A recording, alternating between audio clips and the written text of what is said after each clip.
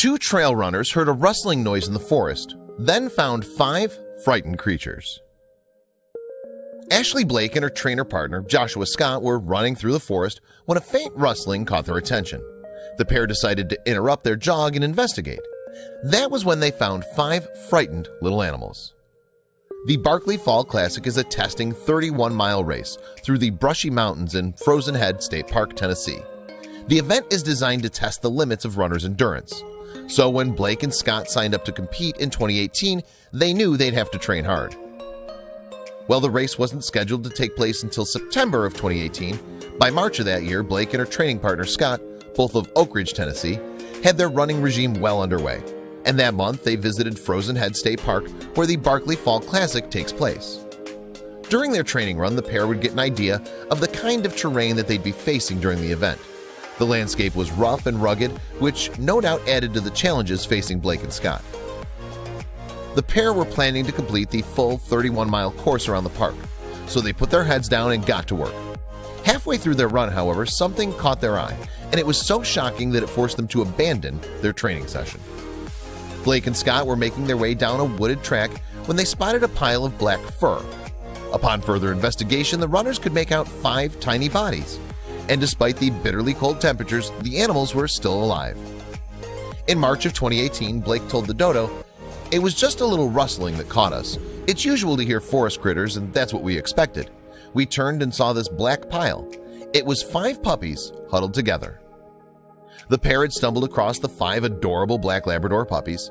They were completely alone in the forest and were clustered together to keep warm. The sight tugged on Blake and Scott's heartstrings. As a result, they knew they had to help. "They were terrified and crying," Blake recalled. "They settled down once they realized we weren't going to harm them and we were warm. They were dumped without food, water, blanket, or mother." Leaping into action, the pair scooped the puppies up and delivered them to a park ranger. Sadly, he wasn't even shocked by the runner's story. In fact, he told Blake and Scott that pets are often dumped in the park. The park ranger explained that people leave animals in that area because it's so remote. As a result, they believe they can ditch pets without being seen. And in this case, it appeared that those responsible had gotten away with their actions. Luckily, though, the 5 puppies had been found before anything too terrible could happen to them. And they were now in the safe hands of Blake and Scott, who, along with the park ranger, were eager to get the animals' lives back on track.